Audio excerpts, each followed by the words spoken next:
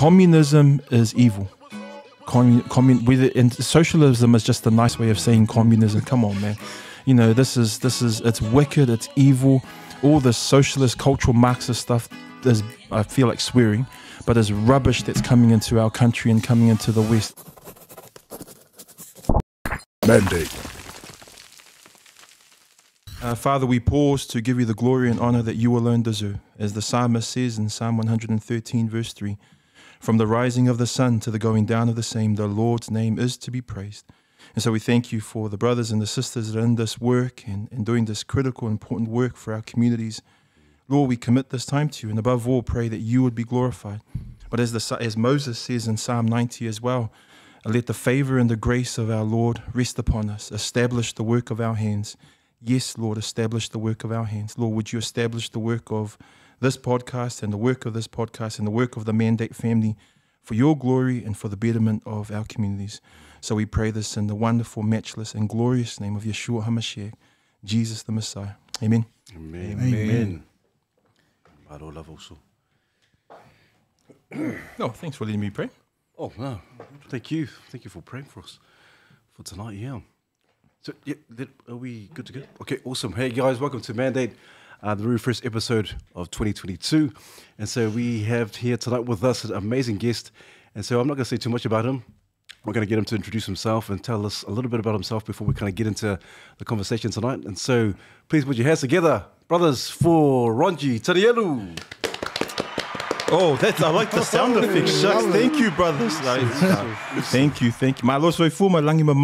Praise the Lord. It's a blessing to be here with you men and brothers. And quickly, my name is Ronji Tanielu, born in Samoa, part Tokelauan, part Samoan, but raised in the capital of the universe, which is Maangele in South Auckland. So please don't hold that against me and send all hate mail to Petia after that. But yeah, just really blessed to be here, married to a beautiful Samoan woman from West Auckland. Her name is Rapina.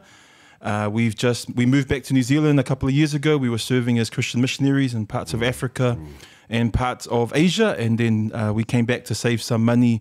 And then the Korviki took over and blocked us in this country. So anyway, we're blessed to be here. So thanks for having me also. No, thank you for coming on tonight also.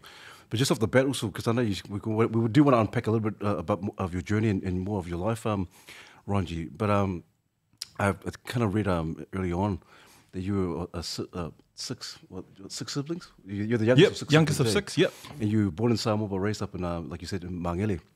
But I'm just wondering, also just to put it out there, because what was it like for you as a youngster growing up with limited English, didn't know anything about New Zealand, coming away into this new land or country, but just a little bit, if you can give us a little bit about how it was for you kind of growing up in Maangele in this new world. Yeah, I did mention it was the capital of the universe. I just want to mention that again. But I think also we were part of that second or third wave of migration that came to New Zealand. So we came here in 81. Wow. When I was about almost 4 years old. And so you're right, came here with no English. We had all the risk factors that academics talk about. We grew up in the state house. We had 20, 30 people at home, but we didn't know it was overcrowding until the Balangis told us it was. And so we grew up in those risk factors. There was alcohol, there was abuse, there was violence, everyone wanted to be a G, and that stuff was at home in my backyard, but also in my community and around our neighborhood as well. So to be honest, also, I love Maangele. Yeah. I love my neighborhood and my community, but there's a bunch of stuff I hate as well. And I think about the crime, the violence, the domestic violence, some of the things the gangs do. And so I guess growing up in that neighborhood, you learn to understand the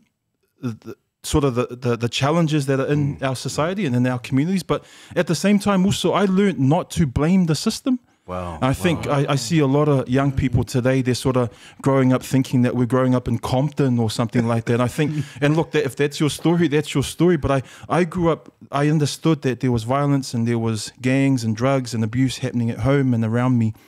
But my mum and my dad taught me really strongly, even though we were poor, even though we struggled through with the whakalawe life, the religious life, the living in South Auckland life, we didn't want to blame the system. We didn't want to say that it was the Palangi's fault for putting us there. And so our faith kept us going, but also the pathway to education kept us going. And I think that's where that's why my parents brought us from Samoa, the beautiful lands of Samoa, to give us a chance in education and in employment. And so it was a struggle, but I think it was a struggle that a lot of us went through in that generation. And I think of the fact that our people have been here since the 40s or 50s with no English, limited English, working in the warehouses, manufacturing jobs. Yet they bought houses, started businesses. It's their immigrant story. And I think that's part of that story that we joined in that second, third wave of immigration from the Pacific in the 80s. So a challenging upbringing, had some fun parts as well, some dumb parts as well, some really dumb parts as well, but by the grace of God, still alive and still really proud to come from South Auckland, come from Mangele, but know there's a lot of things that we need to fix in our communities and in our families as well. Man, that's so cool, Ronji. I love the fact that you talked about the struggle, because even now there's a lot of folks out there who are still struggling in terms of blaming the system. And what are your thoughts? Because what do you say to those who are, or men in particular, who are kind of still like, no, it's the system's fault. It's the white man's fault. You know, it's because it's that system that's kind of holding us down, and we become victims. What do you say to that, Ronji? What could you say to change the narrative for our men or our people? I think part of it is the battle between collective and personal responsibility. I think we grew up knowing that there was parts that we were collectively responsible with in terms of the system, the society that we lived in. But my parents ingrained in us the fact that actually there were things that we were personally responsible for. And I think that's the battle that happens in society and politics, where is it the system's fault where we're collectively responsible, or is it my fault because I made a dumb decision? And so I guess the challenge that I'd like to give to men, especially to our fathers and our husbands and our uncles, and I think that might be my wife that's calling. That's all good. Hey, but I think part of the challenge there is that there's no perfect system.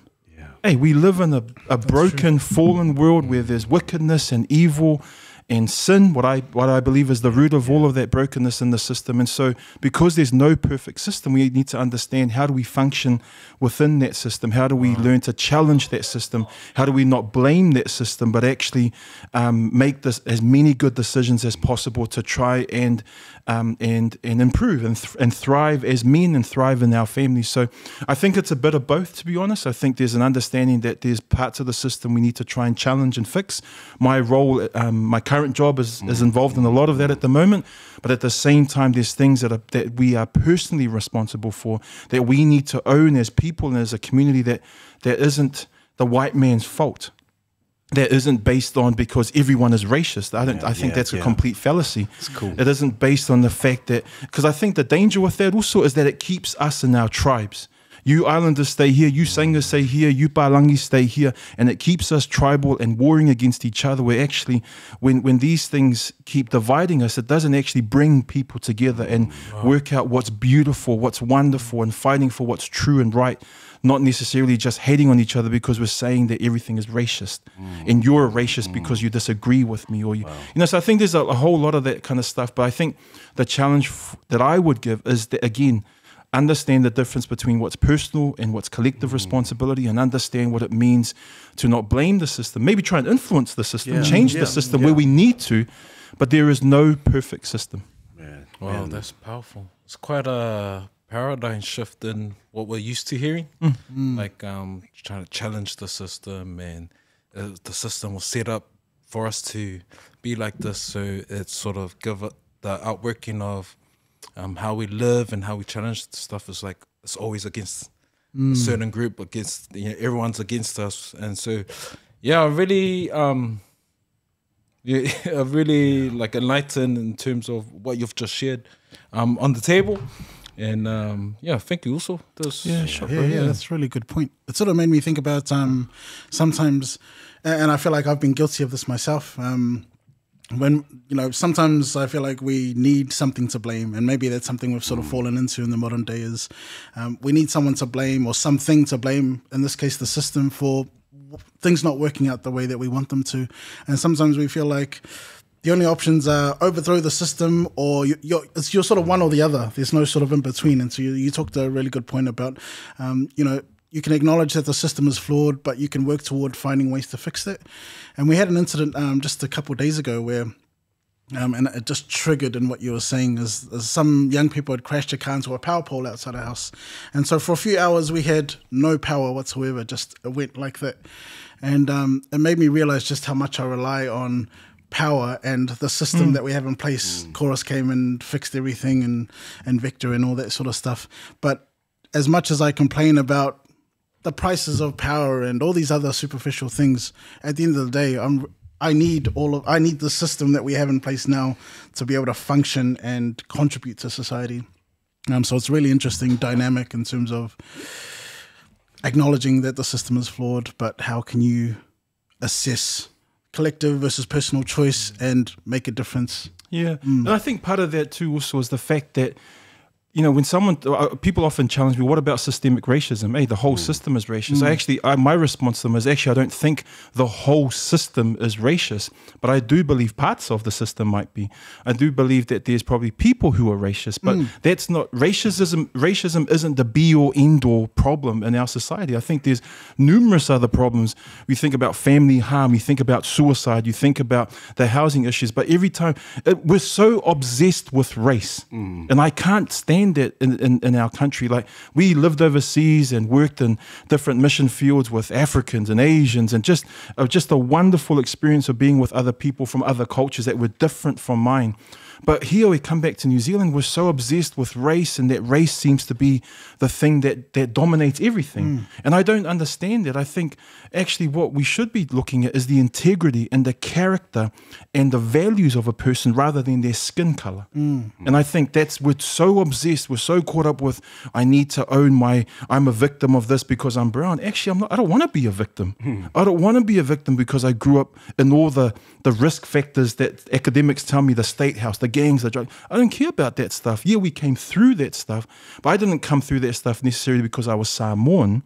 I came through that stuff because there were other circuit breakers that helped me break through some of those cycles. Doesn't mean I hate being Samoan. Doesn't mean I hate being from Mangele. What I'm saying is I just don't get this over-obsession in our nation with race, where we should be looking at the character of a man rather than their skin color or even their background or whatever. But we look at the external, not the internal of a man. And that's what I disagree with. But what do you think that's the case, Ronji? Because you're right. I think we're absolutely obsessed with race and the color of our skin and so forth. And we kind of, you're looking at the clusters, or, especially with Pacifica people, clusters and rural communal. But why? What do you think? Is it? Because I know you got 2 degrees in politics. But is it? Don't say that, bro. Then all the Labour people might start attacking me. Then the Nationals come later. Yeah, there we go. But I want us to kind of delve into that, because why? What do you think needs to change for us to say, you know what? I don't want to be a victim. Yeah, I'm brown. I'm proud. But what do you think is going to take for us as a people, as a nation? Almost as Pacifica, to say, you know what, I need to cut this. I need to wake up to something. I need to do something that's going to really be life changing. What do you think needs to happen for us as a people? Yeah, I mean, I've sort of spent my whole life trying to work through that kind of question, to be honest. I'm 43 years old and I'm still struggling with the answer. So your life has led to this moment. Yeah, exactly. And then he's put me on the spot. And then this is the 64,000 years. No. I think that is a critical question. But I guess it comes back to some of the things that I've already said before, to stop blaming someone else about my issues and about my problems, to stop blaming this ethereal, this kind of straw man, Palangi man that is evil, that is wrecking my life. To stop blaming someone else about my issues, and I think, and then again, that's the personal responsibility that my parents drilled into me. Yeah, some parts of the system are dumb, but you make your own decisions to get some stuff done. So I think, Pacifica people are facing massive challenges. I get that. I work in this stuff every day. I look at the numbers. Our numbers suck. When we look at housing, addictions, welfare, our numbers are actually absolutely terrible. But they've been terrible for a long time. So I think we need to understand as a people, why are these numbers the way they are? Is it, and ask ourselves, some really honest questions about what it means to bring change, or what I like to call disruption to some of these statistics. And is it things the way that our culture is designed? Is it things the way that our churches are? Look, now we're touching some touchy subject. Hey, whoa, ding, ding, ding. Hey, is it things the way that Whaalawe Lavis are done? Is it things the way that we? I don't know. I'm still trying to work through that as a Samoan Tokelauan man. But what I'm saying is, I think we need to own some of these issues ourselves, which I think we are, generally we are, and we need to understand that we can work through some of the solutions ourselves. We can join with others to help us, but we need to, I think, firstly stop blaming the system or whoever the enemy might be for that day, but actually work to some really good, solid solutions that will help bring out. And I guess the other thing I'd add to is, what is the actual change that we want to see? What is the real impact? You need to define the terms. What are we actually really? Is it economic prosperity? Is it well-being in our families? Is it spiritual health? We need to understand what is the actual change that we want, and then try and work towards it, rather than just almost sit in our statistics and then sort of wallow in it and actually not move from there. And look, that's been pretty extreme, because I know that we as a people are thriving, trying our best to move in some of these things, but I think there's also parts where, let me be bold enough to say that we are at fault ourselves as people. We need to own some of that stuff. We need to understand some of that stuff, and we need to change those things firstly. And I think maybe it's a mindset change, a worldview change. Maybe it's trying to understand what we truly want to see, the impact that we really want to see, and then really try and move towards it. So I think that's I don't know if it's a simple answer also, but yeah, I think it's, my response is based on a lot of different things going on in my head that don't make sense, bro. It's what happens when you've been knocked out several times. Things sort of don't always line up. But yeah, that's my response also. Oh man, that's cool. It's so cool, Ronji. Because it seems like you're quite fortunate, and you're really very blessed in terms of your dad. Because you're saying your dad said, "Hey, we're not going to blame anyone. We're not going to blame the system. This is how we're going to do it. We're not going to be victims. We're just going to be successful. We're just going to work hard and so forth." Is that because of that era? Because it seems like in the era, second or first generation who migrated to New Zealand, they put their heads down. They were just bums up, and they just worked. And I never heard like, oh, racism. Yeah, I think that generation was next level. And let me be honest, look, I had a hard relationship with my dad. My dad was a hard man. And so all the sons struggled with that. So I'm not trying to paint a picture like we were the neighbor's family, or like we were some perfect family. We had massive issues, and so my dad was a hard man, and it was a hard relationship with his sons. But I think, coming back to your point around that generation, in Samoa we talk about that word ake, that word ake, which means courage, or like a look, or like your guts to get something done. That generation that came in, the first and second and third waves of immigration from the Pacific, they had a next level form of ake, of courage. Like I said, no English. Working in the manufacturing jobs, warehousing jobs, bought houses, started businesses, put their kids through school, sent their kids to uni. Wow. So here was a system that was allegedly racist and against them, and then they thrived in that system, and then they helped people and other people and their own neighborhoods, but their own families through that system. And I think we need to. I think in our country we're quick to forget our history, and I think sometimes we try and sanitize our history. I don't think all of history wasn't just in the Dawn raids. All of history for Pasifika people wasn't just in the Polynesian Panthers. There was a whole bunch of other stuff that was happening in our communities that brought real resilience and mana and strength and helped our people thrive. That's not going to get a TV documentary. You know what I mean? Yeah. And so I think we need to. I absolutely honor those generations. Wow. I think of the koinga at Newton PIC Leua. That dude brought over hundreds and thousands of people, helped them. You're never going to see a TV doco about that koinga, but he helped our families thrive. So I think that's what I mean. They just got on with it. They just kept moving. They didn't blame the system. They just pushed and challenged. And I think we've lost some of that ake. We've lost some of that resilience, and as a people. Wow. Man, that's crazy, Ronji. Because when you say that, you think for this generation, we have no excuse. We have no, brothers, we have no excuse to not be successful. But that's really tough to say in this day and age, we're so used to like, hey, let's talk about it. Let's wrestle with what we're feeling, because a lot of the stuff that's happened, we've got to sort of try to acknowledge. And then we've always blamed the narrative around you got to harden up and move on, but there seems to be like, out of this conversation, there's like oh shucks, there's this tension or there's this balance around how do we grab that courage and run with it. And something, oh man, sorry, because as you're talking, my mind's like going, whoa, I'm wrestling with these thoughts and emotions, and I think because we're used to a certain narrative in the last few years, and something I want, if you can unpack a bit, because when you say don't blame the system, but there's this real mana around, like, the history. It sounds like the history and what's happened, and then this other history. How can we encourage our people and those who are listening to really to not blame the system and really like take charge of what's in front of you? Yeah, I think that's a good question. Also, I think part of it is what I said before too, like, remember our history. We just talked about this first, second, third wave of immigration of people that had amazing courage, amazing skills, and with very little English and very little social capital that allowed them to move in society, and yet they got through. And so I think there's a lot of lessons, and because that generation is passing away, we need to try and see how do we capture those stories. When my mum got sick with dementia in Australia, I flew over and I filmed hours and hours of just talking with her and hearing the story and understanding how did they do this, how did they buy a house, how did they get this done, how did they get that done. And I think and we recorded that to pass on to the kids, the grandkids, the great grandkids, because they can see the matriarch and how she did it. So I think there's lessons on how we learn from the past, but I think there's also lessons too about actually how do we use the opportunities that we have.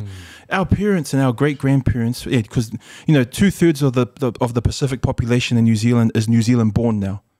Okay, so it's changed. 67% of the Pacific population in New Zealand is now church going. About the last census, in the 2006 census, that was over 80%. So those dynamics that we had back then are changing quickly. It's a less church population. It's a New Zealand born population. So it's a totally different context. So I think you're right also. It is hard to just say, well, look at what they did, go hard. You know what I mean? Because it's a totally different context. Everything should be done in its context.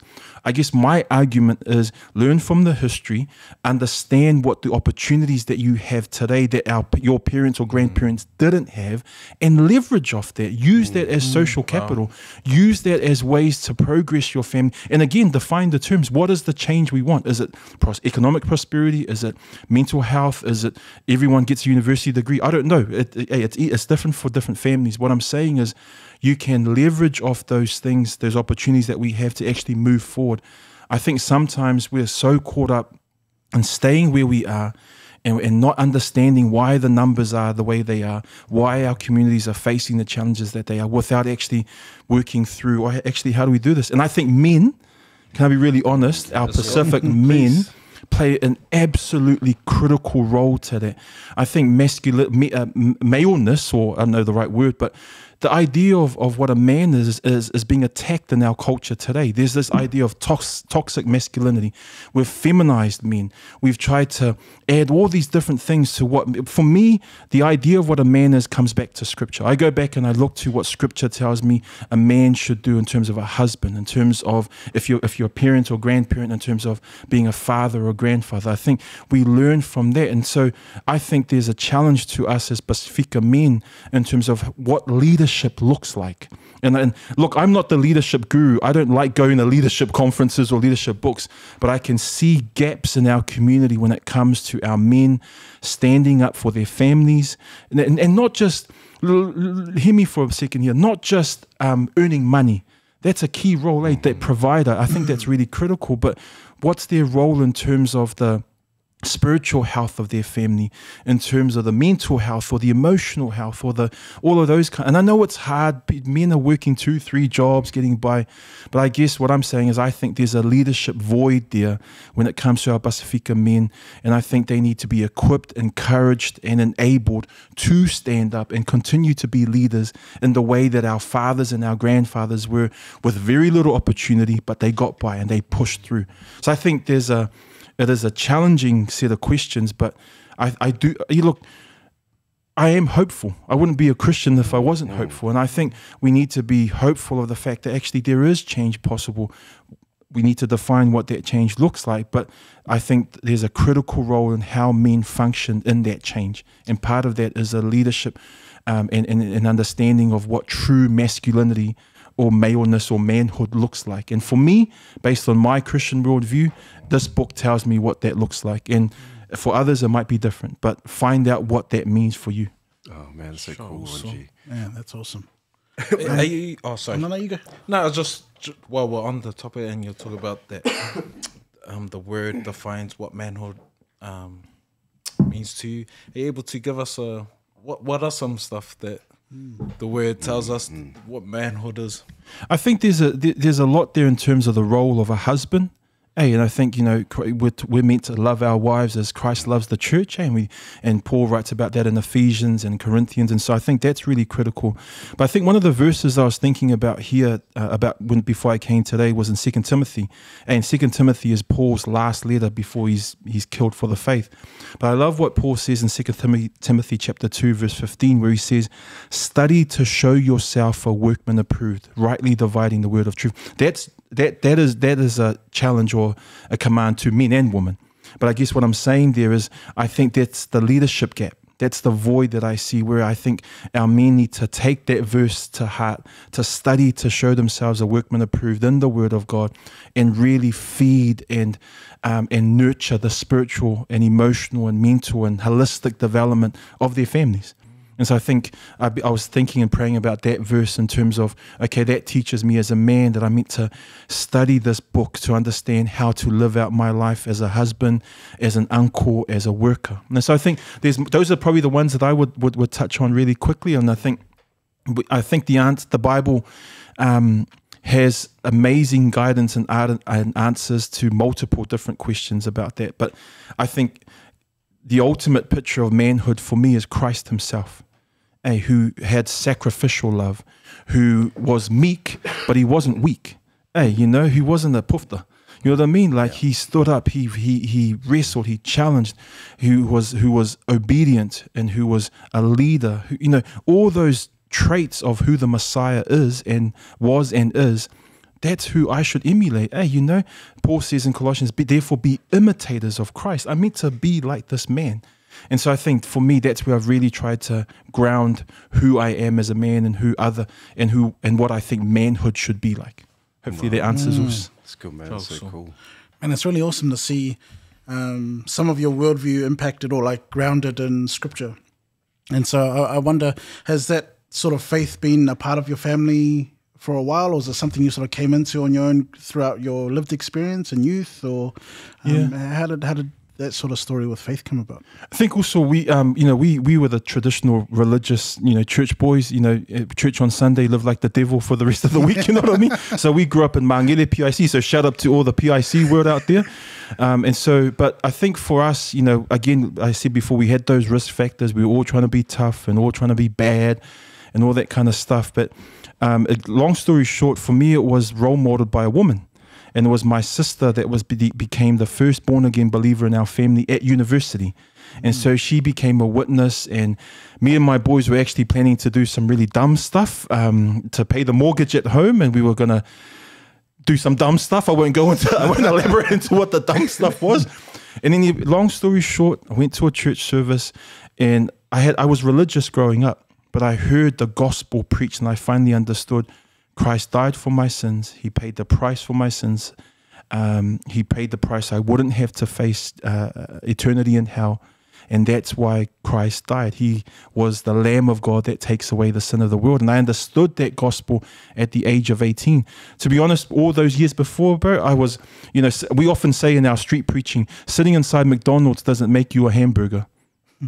Think about it. And sitting inside a church doesn't automatically make you a Christian. It doesn't get you to heaven. I was that hamburger.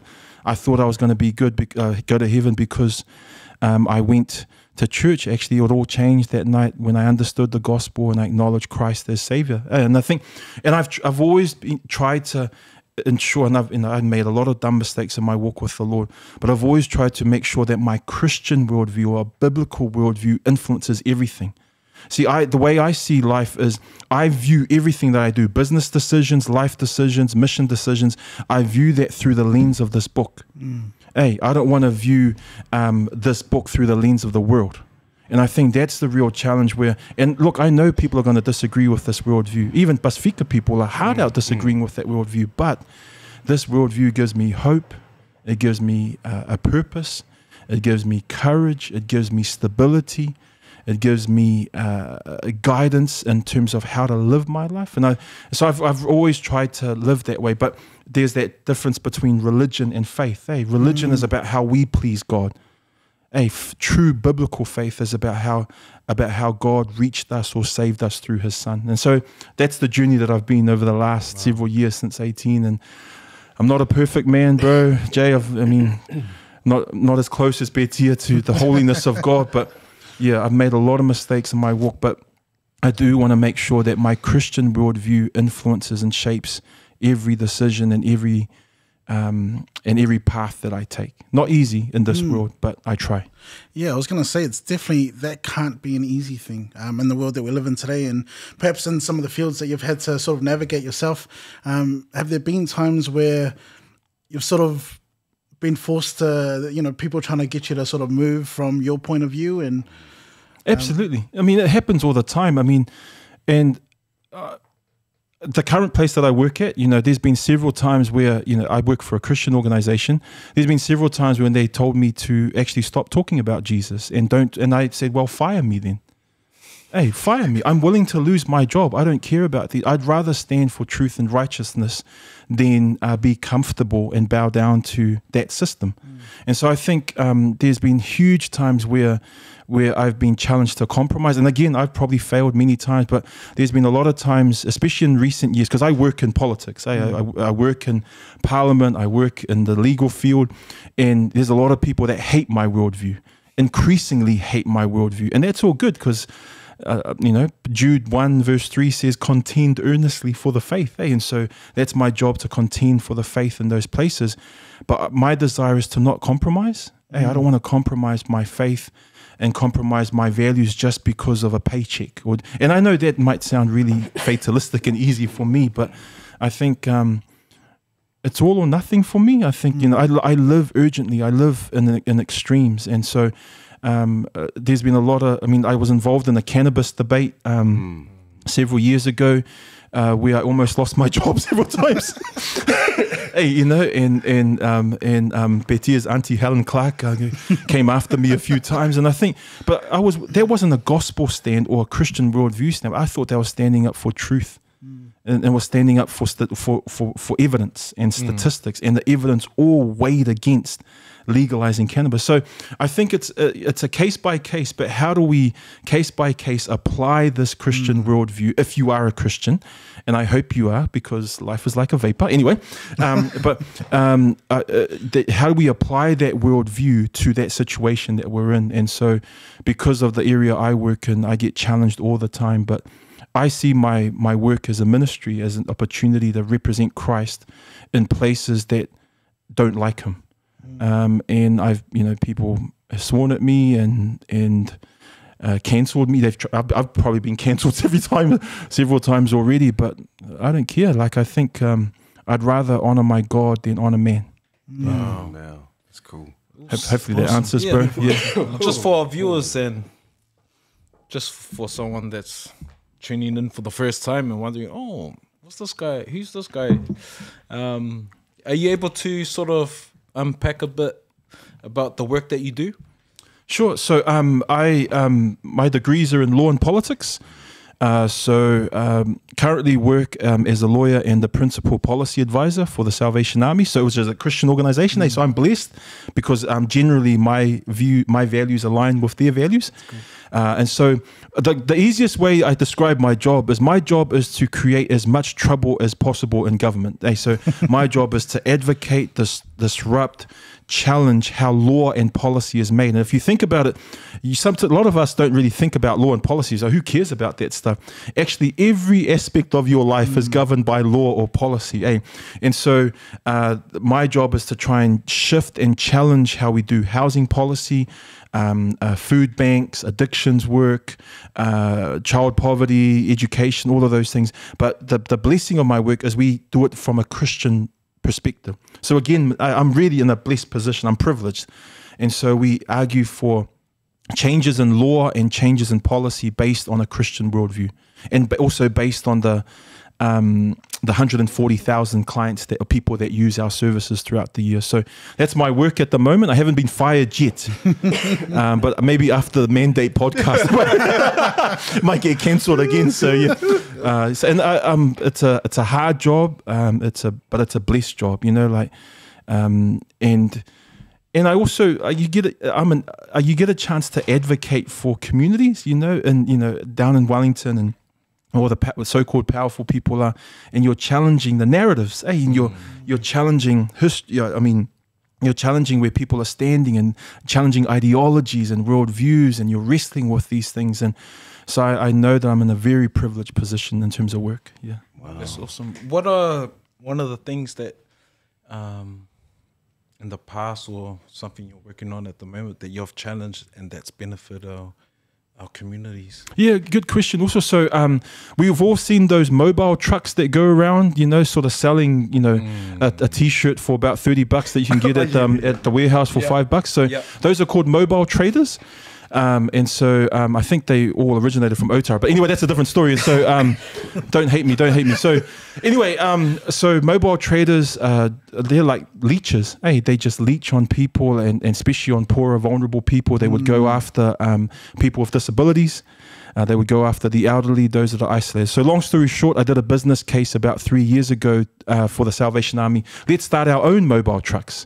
But instead of offering rip-off prices, let's offer no interest or low interest loans to people so they don't go out to loan sharks. And they can find an easier way to find affordable food, or even through our food bank. So we developed a business called The Good Shop.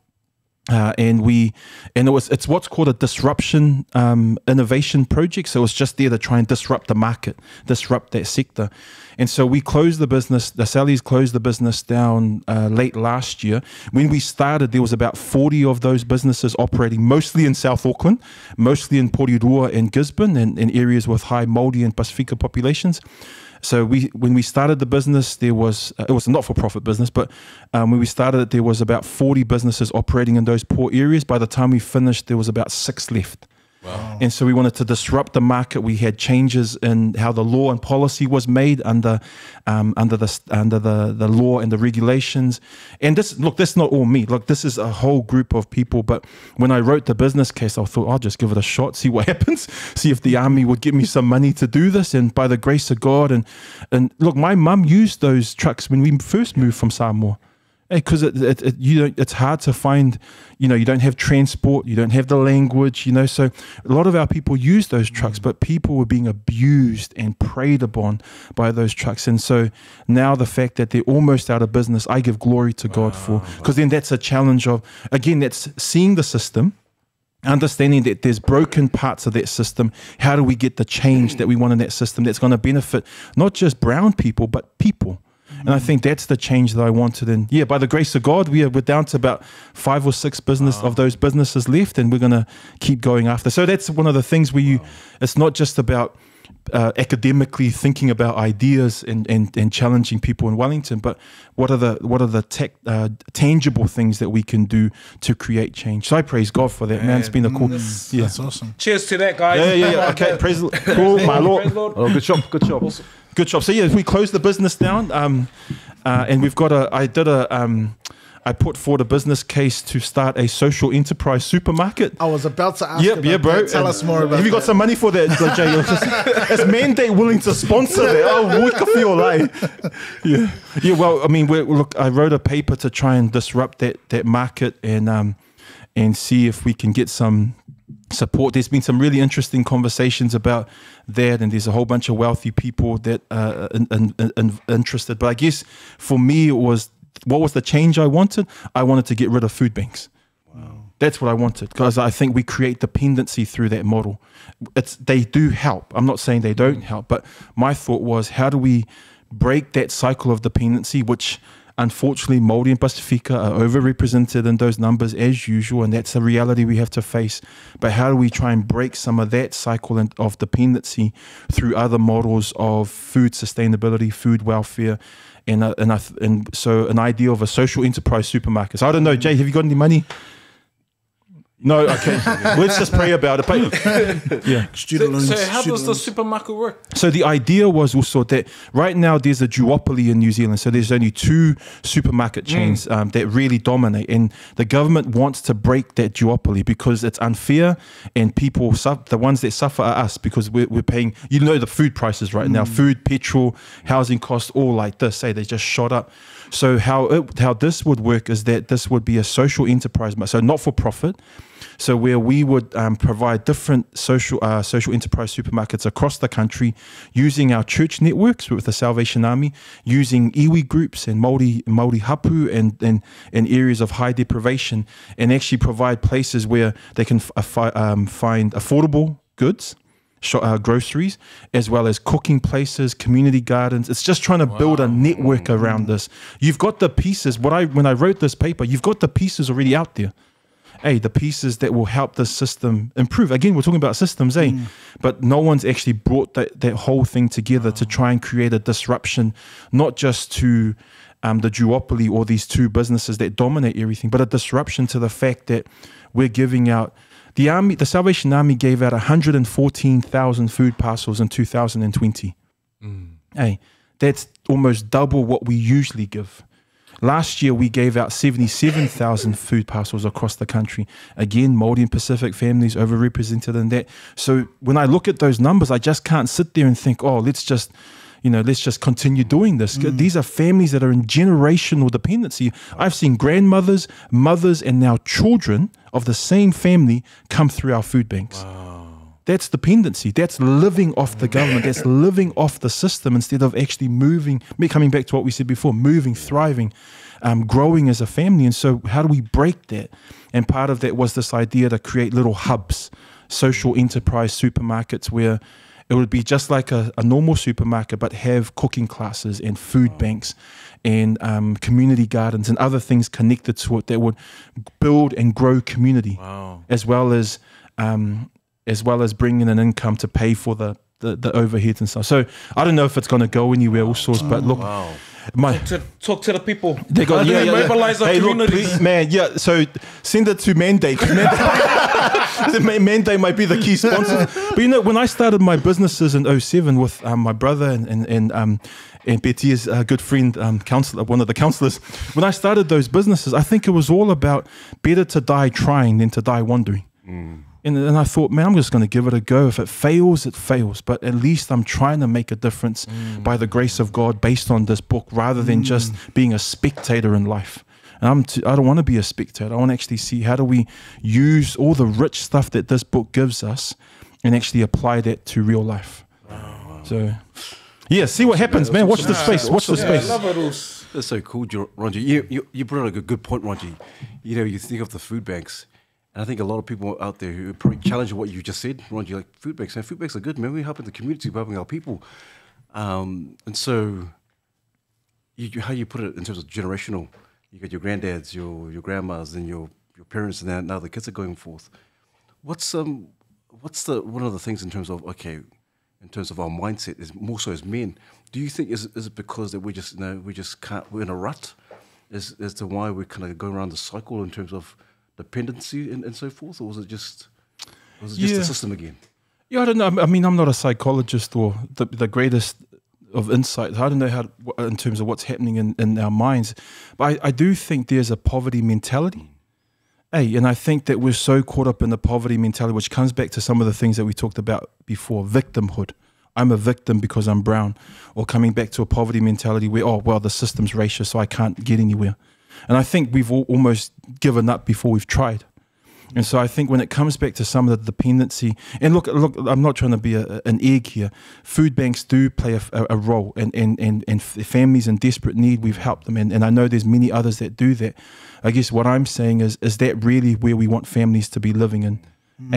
Week to week, living off a food parcel without really breaking some of those cycles of dependency or addiction or housing issues or violence that is in there. And so I think part of that is there's a poverty mentality that I think is that we're believing in some of those lies that we're telling ourselves and that the system is telling us and the narratives are telling us, and actually seeing, well, what are the things that can actually break through that and bring about real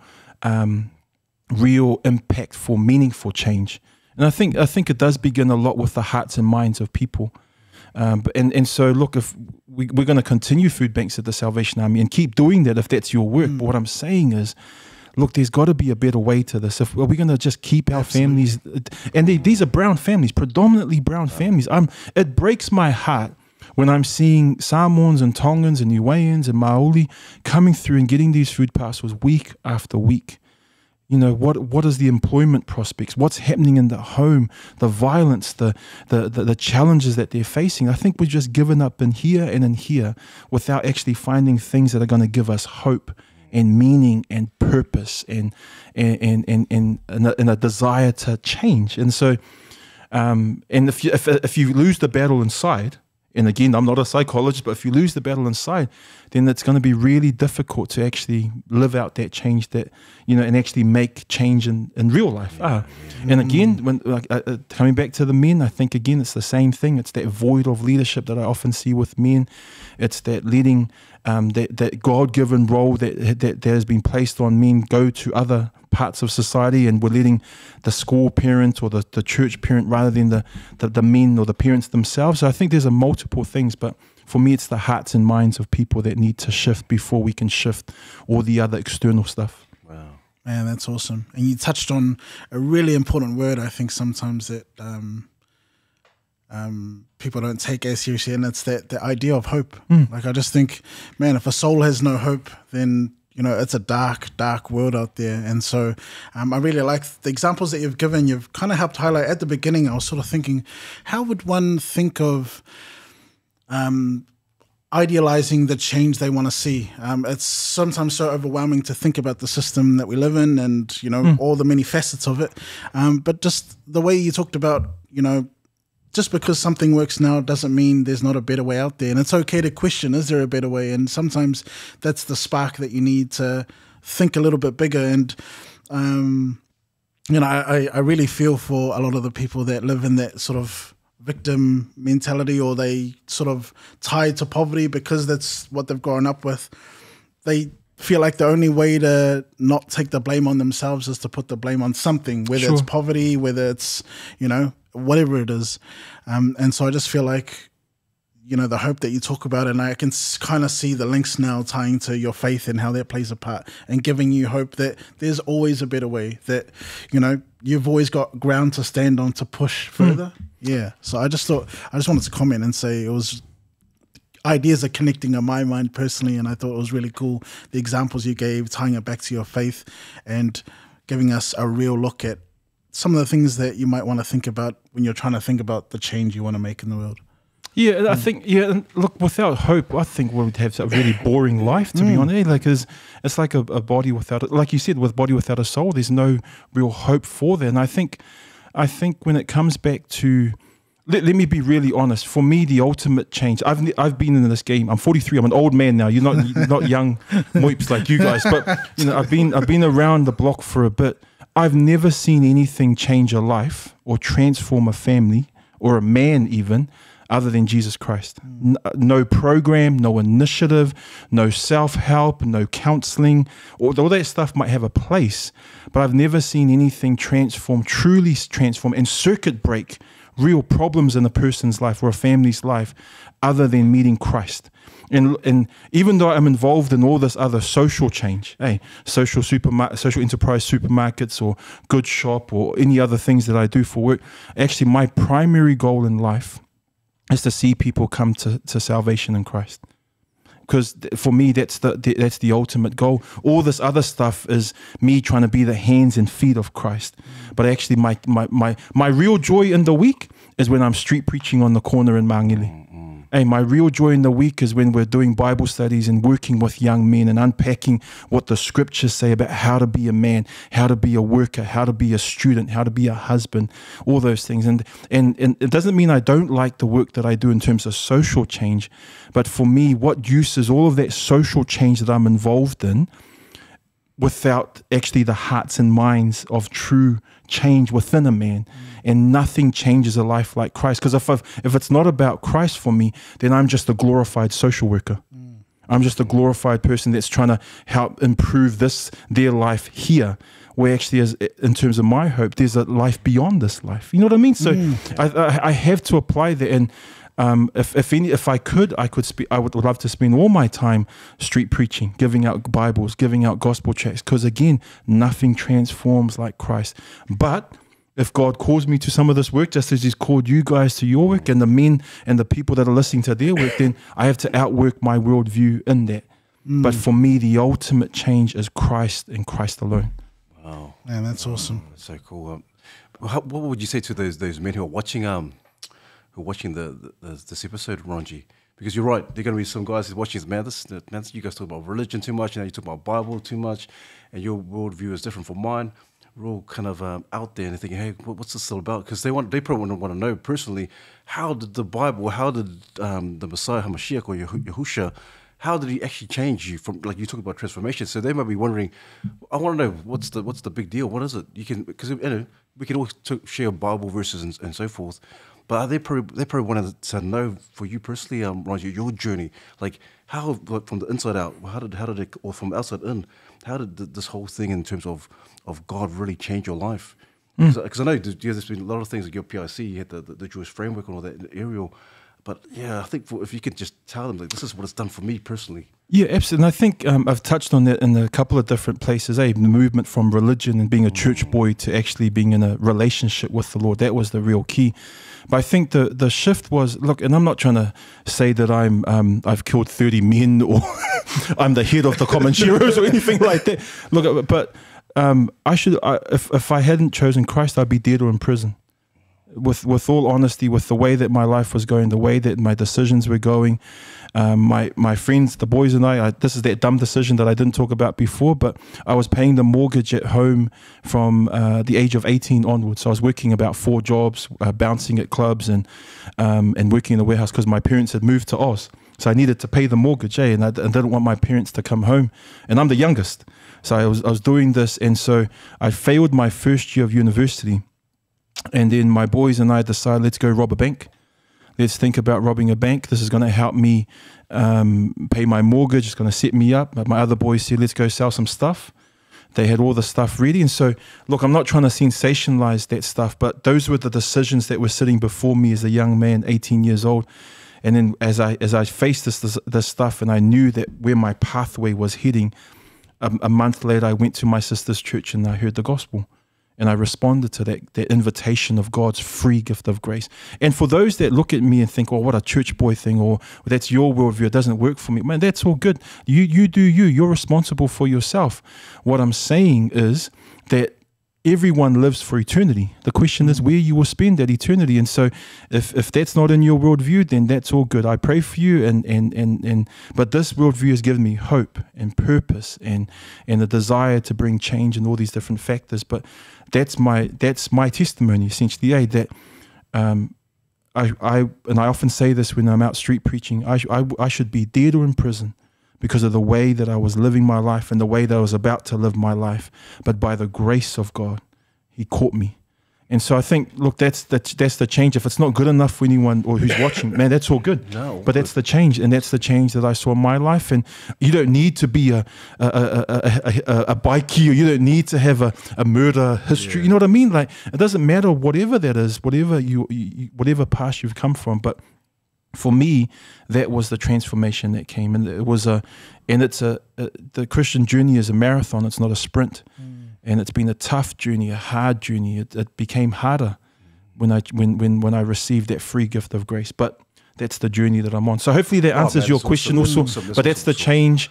And I will never go back. As well, Ronji, because I know you've been to different countries as a missionary and so forth. But tell us, I know you went to China as well. So tell us about that. You had to, the Bibles. Is this? Are we being recorded? is there like a plant? Or we've been blessed to serve as missionaries overseas and have a real burden for Christians who are suffering and persecuted and tortured and raped and being abused for the faith. And so, being involved in some sex trafficking rescue work with some of our friends in India. Again, Christians living out the worldview in the real world. We've our friends have planted churches and orphanages in Tanzania and Brazil and a bunch of other places. So, look, I think it's a blessing, and we desire to go back overseas in those places. China is next level, man. That's a crazy country. Communism is evil. And socialism is just a nice way of saying communism. Come on, man. It's wicked, it's evil. All the socialist, cultural, Marxist stuff is, I feel like swearing, but is rubbish that's coming into our country and coming into the West. It is evil stuff. And look at the stuff that's happening in Russia and communist nations. And we've been blessed to take different materials, Bible materials and stuff into restricted nations, and that's a real joy, because that's what our worldview is based on, is this book. And so it's hard living in those countries, hard serving in those countries, but we desire to go back. So it's been pretty out of it. We're hoping to go back to a couple of places, but I think it gives you perspective on what it means to come back to this country. And we're blessed, man. We should not have the levels of poverty and dependency and the number of food parcels that we're giving out. We're such a beautiful, wealthy country. I've lived in extreme poverty in places like the Philippines, or seen that stuff in the favelas in Brazil, and it is crazy. We are so blessed. I don't know why anyone wants to be a G here. You know what I mean? Like, it is an amazing country, and yet we've got our own issues. And so I'm not trying to be self-righteous about coming back into New Zealand. I just think, we don't know how good we've got it. So close. Oh, man. That's well, let's get back to politics. I know we've touched on the Bible. Please tell us, because I'm really interested to hear what was had in Clark, and the debate we've had in Clark with the weed and marijuana. Because I watched that clip. I watched a few of those clips, but I'm just assuming that they kind of edited some parts, Ronji. So if you can kind of elaborate on that and touch on that stuff, how was that for you and those who were on the panel on that day? The whole thing was really hard also, because I can't stand being in front of people. I don't like public stuff. I'm an introvert by nature. My family, my loved ones know this, and so I don't like media. I don't like speaking at places, but that's what the Lord allows at this stage. So it was really tough, even just fronting up to some of those debates. And then you're seeing, Helen Clark, and that was worship next to Princess Di for Samoans. So you sort of like islanders were lifting her up, and so it was tough. We knew it was unfair. It was a completely unfair debate, because we knew that it was slanted towards the yes vote. But I just thought, I looked at the numbers, I looked at the stories, I talked to my boys that are selling that stuff. I talked to the people that are in that world, and I just knew how bad it would be for our communities if we legalized that stuff. And I still stand by that. But it was just really tough when we did a lot of the interviews, especially on the TV3 one. They edited a lot of the stuff that they cut it out, especially this line that I said that their attempt to legalize marijuana is an attempt to is it's what's called libertine. So it's sort of like a way just for you to enjoy yourself. So I said to him, this is your libertine way to legalize marijuana so that you can smoke your joint in Grey Lynn, but mask it in a way that is going to benefit people in Mangili. You know what I mean? And so I wasn't trying to play the race card too much. What I was saying is, actually, it's gonna be cool for you guys. Those shops, those 400 weed shops, are gonna be places like Mangili, Otara, Porirua, and so on. It's gonna damage our people. So it wasn't easy, bro. I'm glad it's finished. Look, I work in politics. I hate politics. I can't stand that stuff. I think there's too many snakes in the game, and let me be really honest. Can I say this to our Pasifika people, to our Pasifika men? The government's not our savior. Hey, we're coming to the government and looking for the funding and the answers and the handouts and all that kind of stuff. And I think we've put too much reliance on government. I don't believe, and government has overreached and overstepped and extended what the powers that they really should have.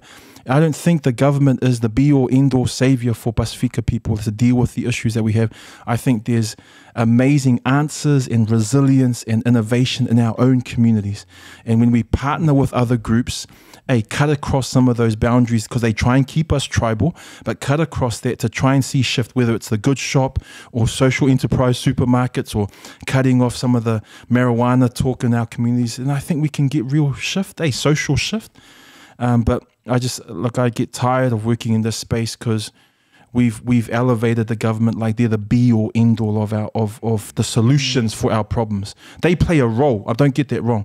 They play a role, and politicians play a role, even though I wish it was less of a role. But I think we need to understand that there's answers within our communities ourselves. Wow, man, let's just give a hand for, like, honestly, you know. The crowd. Just thank you also. Just wanna, honor God, but also just honor the work that you've done, because during that time we didn't really have a real solid voice. I know it was hard for you and you hate politics, and it was against your character or nature to be in front of cameras, but we needed a strong voice, and you were one of them during that time. And just praise God that we ended up not going down that road. And I know probably somewhere down the track will come back. It will be. And I'll be honest too, Charles, if you think about where politics have brought us now, we've got the most liberal abortion laws in the world. We've got conversion therapy that essentially outlaws the ability to share this book's view of gender and sexuality. We've got hate speech laws coming. We've got all this kind of stuff. This is that, and I can't stand politics, but we need to be understanding what's actually happening in this space. For me, and look, I don't vote left or right. I don't actually care about that stuff. But this is not the labor of my parents. This is not the same people that were standing up for my parents as workers. And I think, and this is going real political now, but I just think there's an ideological shift that's happening that I don't know if our Pasifika people, our Pasifika men are really on top of what's happening here, the shifts that are happening in our schools and our workplaces that move away from those values that we have as people into something that a different ideology that doesn't connect and doesn't fit. And so, look, I'll take shot at any politician that I can, but I just think we need to wake up. Everyone talks about woke, man. We need to wake up about some of this stuff that's happening in our backyard that affects us and affects our families and damages our families. And you're right, the cannabis stuff, the euthanasia, that we don't value life at the beginning of life, the conception, and now at the end of life. Life is cheap in our country. That's essentially the message that we're sending our young people and our children. And so if we can't get a handle on what's happening in those spaces and have people that represent our values and our beliefs truly, then we're just going to get caught in that tsunami, man. We're just going to be drowning into this ideological shift that I think is going to hurt our people even more. Wow. Shot also. Man, we just want to encourage you to keep on going. Also, I know it's tiring, but we might need to just comment down below when this video comes out. If you want to see more of Ronji, we might have to do a segment for our people, our viewers, where talk about certain issues to really enlighten our communities. And I think Betty is gonna end up studying to be more. Are you going into politics, bro? Are you? Sorry, are you? Is this the announcement? Are you going me? Look, I endorse you, bro. I endorse you, bro. Oh man. Well, since we're on the politics kind of issue, I'll be interested to get your thoughts on Ronji in terms of our people, our Pasifika people, and our Māori people who are in politics, or our so-called leaders in politics. And so we just kind of touched on the work aspects of sometimes in politics. But how do you think in terms of, and it might be quite a personal one, but it's not in any way attacking any politicians, but what do you think in terms of our people who are in politics? Do you think that they're part of the solution or part of the problem? Hey man, I give credit where credit's due. If they've worked their way up to those levels of parliament or council, then man, so be it. That's a big effort. I think the challenge that I find when I work in those spaces is I wish I saw more courage from our Māori and Pasifika politicians, especially our Pasifika politicians, when it comes to some of the issues that we're facing. I think the system or the machinery of government and political parties takes over, and it ends up, you sort of vote with the machine rather than vote for what's really on your conscience, what's really, what's really legit and true. And so, look, they are all well-paid, talented, capable people. I just wish they had more courage when it comes to actually addressing some of the real issues, and not just the real issues, not the ideological rubbish. The real issues that are facing people, the real housing stuff, the addiction stuff, all of that stuff that's damaging families. The family violence stuff is, again, Māori and Pasifika overrepresented. It used to be one family harm incident every 5 minutes in our country. Now it's one in every 3 minutes. That's one every 3 minutes. There's domestic violence happening in our country, and often our people are involved in that. So I don't see the courage, the ideas, and the real ake, using that word again, the ake from our politicians in terms of actually shifting. I think there's too much self-interest. I think there's too much voting on party lines, and actually rather than voting for your people. You're there to represent your people, your constituents. And right now, I don't see that happening much. I think it's more about voting for the machinery and voting for your leaders and voting for your self-preservation than it is for actually voting for change that will really bring about change for your people. Wow, man. Well said also. Okay, well, that's in terms of politicians, our Pasifika politicians and Māori. But I'm just wondering in terms of our church leaders also. Now, I know maybe kind of... Are you trying to get me in trouble here? Are you trying to set me up and then it'll be like, shucks, this guy? No, because I think it's... I've already been cancelled anyway, so don't worry, man, it's all good. But yeah, in terms of our church, and also our Pacific men and Māori men, what do you think? Do you think our Pacific church leaders are actually part of in terms of change? Are they actually doing what you think that, or we believe as believers should be doing? What do you think? What are your thoughts? I know it's a bit touchy, but I think just throw it out there because I think it should be discussed or talked about. I think we got to discuss. You got to wrestle with some of the hard topics and then get a hiding afterwards. So again, send all your hate mail to Monday, please. Look, man. When I look at the church leaders, look, the primary purpose of a biblical pastor is to preach the gospel and equip the saints. I think church pastors are too busy trying to be social workers and business owners and cafe owners rather than preach the gospel and equip the saints. That's really what a pastor should be. So I would challenge and wonder about the true salvation of many of our church leaders, whether it comes from a charismatic background or a straight up religious one. I think we need to understand, you look at what Peter talks about in 1 Peter around the shepherds. You look at what Paul says to Timothy about what it means to be a pastor and having the qualifications. So I just wonder about that part, the biblical theological aspect. In terms of the work side, look, I don't know, man. One of the things that I struggle with, and I know I live in that lovely life as a Samoan, but we elevate the people, the ministers to a point where it breaks us. you know, and I would challenge that we have, and part of that comes to the money issue, whether it's a lofa or tithing or whatever it is, and I have my own views on that, which I would challenge a lot of those views from this book, but I think we've elevated our ministers to the point where we're trying to get them to do too much. At the same time, you know, look, I think they can play a role in all the other issues and challenges that we're facing. But again, I don't want my pastor to be a social worker. I don't want my pastor to be necessarily a business owner. I want them to help me understand this book and grow from there and learn how to apply this book in real life. So, look, I know that the government loves to use churches, but that's quickly declining for us as Pasifika people. I told the stat before that it used to be over 80% of us were church people, and now it's down to 67%. You watch the next census, it'll probably drop close to about maybe 55%. So actually, that whole idea that churches are the answer to address Pacific issues, that's changing quickly because we're not going to church anymore. And so we need to understand, ministers need to understand what is the shift that they need to do in response to that. So, look, I just think there's a lot of issues there about elevating the pastors too much. And I've seen it on the other end where families are coming in and asking for loans and food parcels because they've given to their church before they've given. This is touchy as. And I know that, yeah, and I'm happy to discuss this further with anyone that wants to, but, you know, they're coming in to get this help because they've given to their church before they've paid for their own shopping and their own kids and their own lives. And I don't think that's right. That's not what the Bible shows. And so I think there's a lot of issues in the church itself first.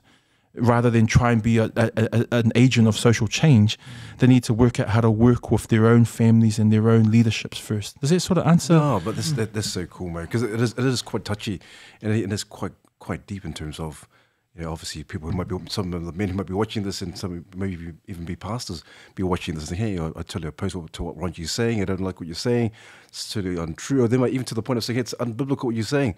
But I think in terms of what you're saying also is that you're right in terms of leadership, in terms of men, and I love the fact that you're saying that we're not looking for men or pastors to be your social workers and so forth. We need men, like you're saying, men who are going to lead, but who are going to speak this truth from this word. And I love the fact that you're bold enough to even mention it and say it. And I think it's if it's politics, if it's religion, whatever it is, Christianity, a lot of us, our men, and I love what you said, our men have to stand up, have to really stand up and take charge and really take ownership. Hey, Ronji, would you guys agree? In terms of ownership, in terms of, okay, come on, let's do this in terms of social change.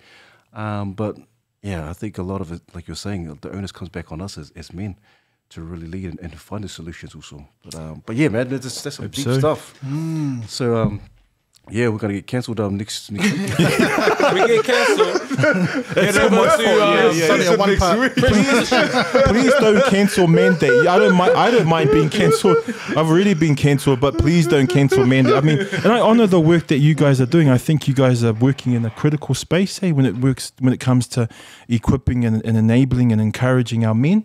I think that's a wonderful space, especially around, and again, I said it before, it's the hearts and minds of people, but the hearts and minds of men. And I know what changed my heart and my mind. Hey, and this might not be the thing that is the answer for that person. I believe it's the answer for everyone, but that's my own view. But I think for me, look, I acknowledge all of the issues, and there's no perfection in this. Hey, none of this is easy. Like I might be up here thinking, well, what a dickhead. He's just saying, well, that's easy as he's got a law degree, blah blah blah. Actually, lived. You use that's the buzzword, lived experience. Everyone talks. I came through this whole journey. We came through the state house and the violence, and I've got all the risk factors that you want to talk about, but I don't want to blame the system, and I don't want to blame the narrative and anyone else. I actually want to take responsibility for my own problems, my own sin, and work on it, and bring that to this book and bring that to the one that wrote this book. But I think for you guys that are working in the space and the men that are listening, man, I hope this does challenge you. And if you disagree with me, good, because we need men that think. We need men that would rationally, logically think through an issue, not just be spoon-fed something and said, well, that's what the MP said, that's what the Faithful said. I want to see men think. When I catch up with my boys, they don't have the degrees that I have, but these dudes are street smart. Hey, I'd rather be street smart than book smart any day. And I talk with my boys, I talk with the guys I grew up with, and the wisdom and the laughter, the mocking, the teasing, that's the stuff that's the richness. And we don't agree with everything. There's a bunch of my boys that hate God. There's a bunch of my boys that think I'm an idiot. Hey, but that's all good because we're still boys and we love each other. But I'd rather see men think about an issue rather than just give up in their hearts and minds. I'd rather see them wrestle and try and you don't need to have degrees to do that. You know what I mean? Like I think, and that's why I think your work is absolutely critical. So God bless you guys in your work, because the more you talk about this stuff, the more you verbalize, think, rationalize, logically attack these things. I think the more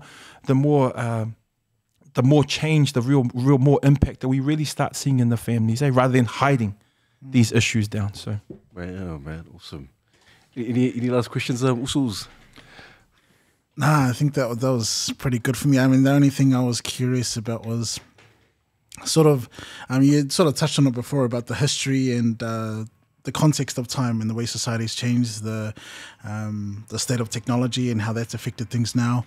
But also just thinking about, some of the statistics you talked about with churchgoers and things. And I just wonder, in your mind, with the way that society is trending versus the values that you live by, I mean, it seems obvious that things will get worse before it gets better. And so I just wonder, for those who maybe don't believe, what would you recommend to keep the hope alive? Yeah, I think I don't know if it's going to get worse for everyone. I think it's going to get worse in our country for those that carry certain views and certain worldviews. I think we live in a society that's increasingly anti-God or hostile to God, and even apathetic to God. So for those that hold that kind of worldview or perspective, I think things will get tougher for them. But I think for others, it's just going to be life as usual. I think that's the reality that I'm starting to see moving back to New Zealand. But I think for those that are lacking hope, and again, I still think this is the most amazing hope that is available in the person of Christ. But I think for me, it's finding out what are those places that you can find that strength and hope in. And I've seen people find that in their culture, which I again have questions about at times. I've seen people find it in sports and doing 7 challenges and Tabata and HIIT and look, if that's your thing and that brings your hope and your joy, and man, so be it. I think, but I guess what I'm saying, Jay, is we can try and address the cosmetic stuff. We can try and address the external stuff of our body and our education, our jobs and stuff. But again, it's the hearts and minds for me. And what is the place that really helps you bring strength in terms of that heart and mind? And look, I won't apologize. I won't back down for the fact that for me, this is the ultimate game changer in the hearts and minds of people is the Holy Scriptures and the person of Christ. But if that's not you, then I hope, my encouragement would be to find out where that place is that would help strengthen the hearts and mind, your own heart and your mind. Does that make sense? And for a lot of my boys who aren't believers, who aren't Christians, we often find that just in catching up, just in talking, just in mocking and laughing, and then sort of crying and all that kind of stuff. And so I think that helps, even though they don't carry the same worldview as me, but that hopefully helps bring some of that strength and stability that we all need in life. Hey, so that's my attempt to try and address that. Yeah, not everyone shares my worldview, and I'm used to that. Yeah. But I'm willing to stand on my worldview, and I think everyone should be willing to stand on theirs. Yeah, just for me, just wanted to thank you for the work that you do. Thank you for making yourself available to the table, to the conversations, and to our audience. A couple of years ago, you spoke at a Sussy and Waiwas conference. Oh yeah, I remember that. Yeah, and you were one of the lectors, and what stood out for me, because me being from Southside, being who I am, growing up in the hood, you had, you tatted up, beard, cheese cutter, and you were dickied out, but you were really intelligent, and you spoke about your worldview and what shapes it. And I think you triple major. Yeah, 3 degrees, but doesn't get me to heaven. But 3 degrees. When you had shared that, it really inspired me because I resonated to the story. Just by the you being you. Didn't have to wear a suit or anything. It was like, oh shucks, couldn't fit anyway. Though, also this guy's like me, and it really inspired me in terms of like my aspirations and my journey of like education. Even though I hate it, but it was like, man, if you can do it, I can do it. So I just really wanted to honor you in that space, and while we got you here, are you able to? Because we know you got a podcast as well. Oh yeah, man. Yeah, well, they're gonna cancel that now. So, hey, also, again, we do have a podcast. It's just a small minty one at the back there, but it's called Fresh Truth. But it's part of a ministry that just wants to stand for biblical truth. And so we're really blunt about our worldview, you know what I mean? And so, but we do it from a Pasifika Polynesian angle. That's the fresh part of the word, and then the truth part is the biblical truth. And we want to try and offer perspectives, a biblical perspective on gender, sexuality, on LGBT, on all the major, key things that our society is facing. But we're upfront about that. So look, you can find it on the normal places, but I think it's just an attempt from a group of South Auckland brothers who don't know much, but who know that they're saved by grace. So yeah, so Fresh Truth, that's us, and we've been blessed, and I can't wait to see you guys on Fresh Truth to so we can all get cancelled together. But yeah, praise the Lord. My Lord, also thanks, bro. Oh man, Ronji, thank you so much. Also, thank you for tonight. Thank you for coming out and sharing, and for your boldness. I think thank you so much for your courage, also for just sharing and but also being honest and open about what we come in talking about. But also Mandate is really about encouraging men to push the envelope or to push the boundaries in terms of being purpose driven and living life to the fullest. And I love the fact that you don't shy away from your belief in God. But bro, it's been really enlightening also. Just really blessed to have you on tonight. And as always, every guest that comes on, we always give them a gift. And so, likewise, we want to give you a gift as well. Oh, Aleluia, thank you. Also, so this is for you. Is this for my campaign? Or is this from the supermarket? Yeah. Is this the suit that Charles was talking about? Ele ofi, bro. Ele ofi. So also, this is mean. We always do a bit of a caricature for all our guests, and this is for you. And so what we've done, I depict you as kind of like a forerunner sharing the gospel. Oh, he looks skinny. So I'll take the photo. I'll take it. Yeah, all good. Yeah, it's kind of like mean. John the Baptist. And so I believe in the work that you do. I'm 100% Ronji. And so this is for you. So bless you and thank you for coming on Mandate. Praise the Lord. This is for you. So thank you so much. This is mean. Yeah, it took me all night to. Yeah, I can tell. Yeah. I need to go get my line in my hair again. So I look like Vessel Collins. Anyway, that's a different story. So Vessel, you're up next. Put me with Fess and we'll see. See what. Nah. And I love my also. We used to own a business together. Yes, so we were back in the day, and so he's done really well. But yeah, I just wanted to say thank you. It's been a real joy just hanging out with you men and the Mandate crew and stuff like that. It's just been a real blessing. I do hope it's useful. Look, I pray that it's useful not just for you guys. It's cool to chill, but for those that are listening and watching. And it's okay to disagree with me if you do, but I'm happy to talk about it. But at the same time, as Paul says in Romans, for I'm not ashamed of the gospel. For it is the power of God unto salvation to the Jew and then to the Gentile. So I stand unashamed in that worldview, and I'm willing to live my life for it and also give my life for it. Awesome. And so I'm happy to talk to your people if people disagree or whatever. But I've been really, really blessed. So and thank you for the gift. This is cool. So God bless. Man, thank you also. But can you do one more thing for us also? We started off in prayer. So if we give you you could just bless us ending in prayer also. Oh, cool. Thanks, Usos. Oh, well, let us pray. Father, says in Psalms 115, not unto us, but unto your name alone be the glory. As Jude writes in Jude 1, verse 25, to the only wise God be glory and majesty, and dominion and power, now and forevermore. And so we thank you for this chance to chat with the Usos, bless them and their families and the Mandate crew and all the people that are listening. and all the people that are going to send hate mail and all that kind of stuff. Lord, just thank you for the chance just to chill and talk about these things and talk about society. Lord, if I've fallen short, forgive me. But Lord, we thank you for your goodness and your grace. And again, not unto us, but unto your name alone be the glory. In Jesus' name, amen. Amen. Amen. Feso, he called you out, so you're up next also. Jump on before you come mayor, Sole, because then you're going to forget all the South Aucklanders. Awesome.